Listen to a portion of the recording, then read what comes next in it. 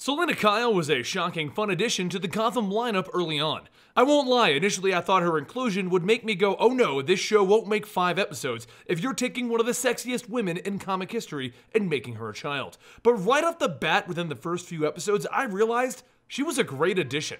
So let's go over my top 5 Catwoman moments from season 1.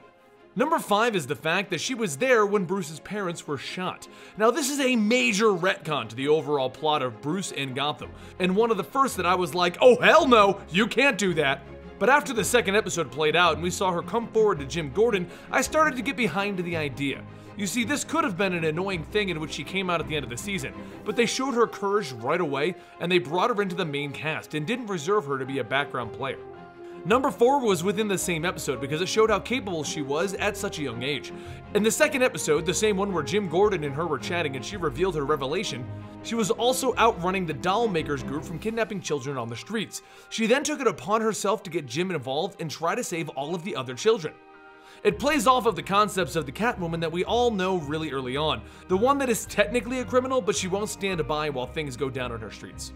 Number 3 is when the assassins invaded the Wayne home in episode 10. Bruce is still a young boy without any real training, so it takes Selina to show him a way to escape and then where they can hide. And what it really shows is just how awesome Selina can be. Number 2 is the first kiss. Now we all know that Batman and Catwoman have a back and forth relationship. They kiss, they hate, they fight. Well, we got to see the first kiss in episode 11 when Selina goes back to Wayne Manor after the assassins have left. We get to have an awkward exchange between Selina and Bruce, the kind kids who like each other would have, and then she shows him one of the things that she stole from him. And then he walks over to see what it was, she gives him a quick kiss that is quickly interrupted by Alfred. And number 1 is Selina's softer side.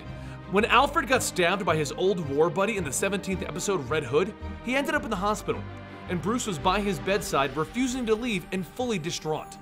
Selina took time away from whatever she was doing to come over to Alfred's bed, just to hug and comfort Bruce.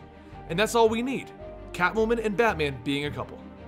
So those are my top 5 moments for Catwoman from season 1. Now, Gotham has already restarted, and so far, I know it's getting mixed reviews, but I liked the first episode. Let me know in the comments down below other top 5s you want to see us do. Anything from any TV show to any anime, let us know. And I'm Benny for CTV, I'll catch you guys next time right here.